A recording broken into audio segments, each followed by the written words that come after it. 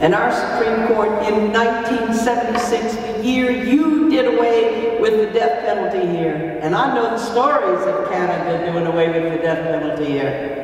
I know that when your parliament did away with the death penalty, 70% of the Canadian people said they supported the death penalty.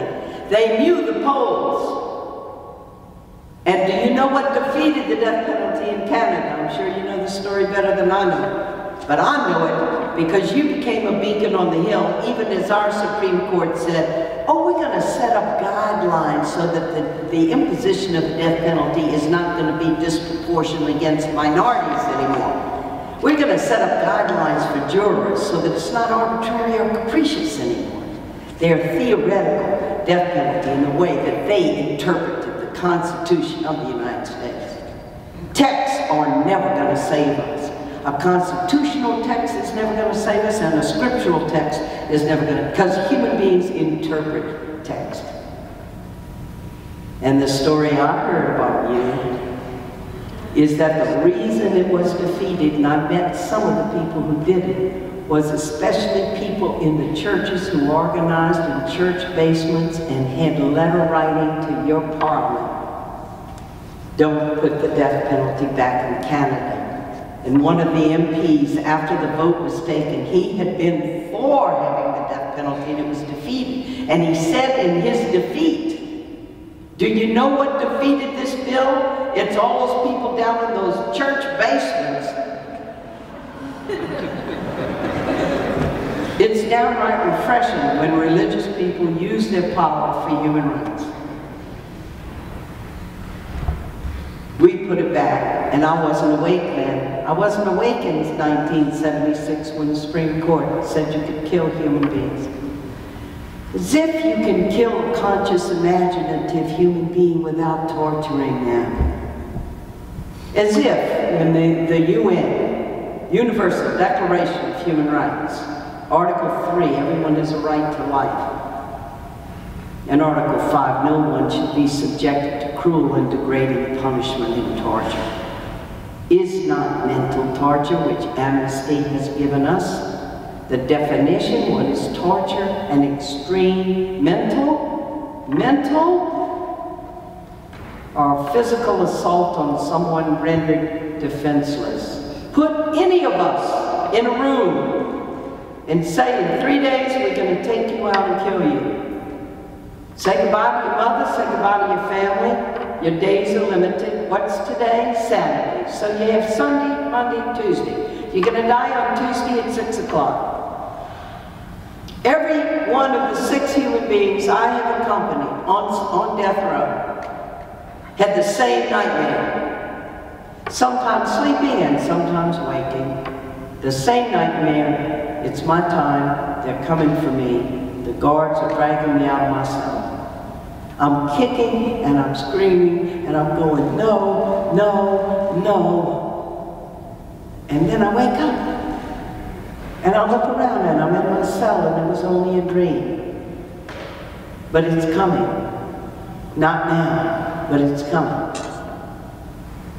And with consciousness and imagination, people live and die their death 1,000 times before they die. In most of the cases, by the time you come to the actual death, there's a sense of, all I gotta do now is make that walk. Trying to hold on to dignity. Dialogue with Pope John Paul. Dialoguing with my church all along the way. Learning from Amnesty First. Human rights, inalienable to human persons. Inalienable, which means it can't be alienated from the human person. So governments don't give human rights for good behavior, and governments don't take human rights away for bad behavior. I'm learning from Amnesty, learning with people as we're marching along the road to try to get media attention in Louisiana. One of the 10 southern states that practice slavery and that does 80% of the executions in the United States. 80%. The real practitioners, always been. The southern states that practiced slavery, that did the lynching. Those are the states that are the real practitioners of the death penalty. Less than 1% of all the executions go on in the Northeast, even of those who have it on the books. And if we had a Supreme Court that had a heart for human rights and the recognition of what it means to kill a human being, they would be able to look down on the ground and see the practice of how their scheme, their theoretical thing of we're only going to reserve the death penalty for the worst of the worst, and see that in practice it is the same death penalty in the pattern in which it is coming down.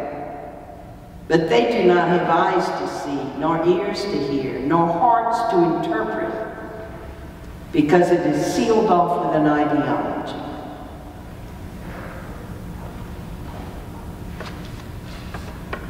It's the practice.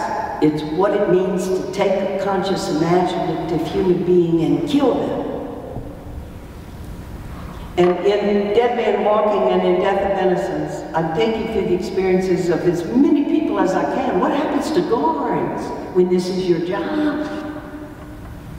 What is the costliness and the affected people who have to do this killing for us? They practice. In Louisiana, they practice.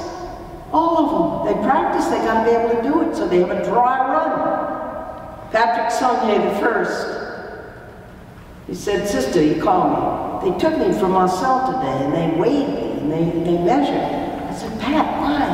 Why are they doing that?" He said, "They don't tell us nothing. We just figured they're measuring us for our coffins." But the real reason is because they're going to get a guard of his height and his build, and they're going to practice taking him from over here, across here, to over there, and they're going to take him when he goes peacefully and cooperatively every step of the way, and they're going to practice when he fights them every step of the way. Like Lewis Williams in Ohio 2 years ago. He was very calm the day before his execution. Their practice, this is what, they just want to get through it. They become very task-oriented. You strap the right arm, I do the left leg. Get in there, guys, let's see how fast we can do it and get out of there. And he had been very calm. He had met with his lawyers. He was quietly reading his Bible. And then the time came, they came to get Lewis Williams to bring him to be killed.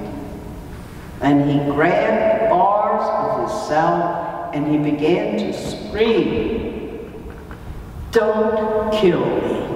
God, you are my witness. God, I'm innocent. Don't let him kill me. You are my God. You are my God. Don't let him kill me." And he's looking in the eyes of the guards. "Don't kill me. Don't kill me."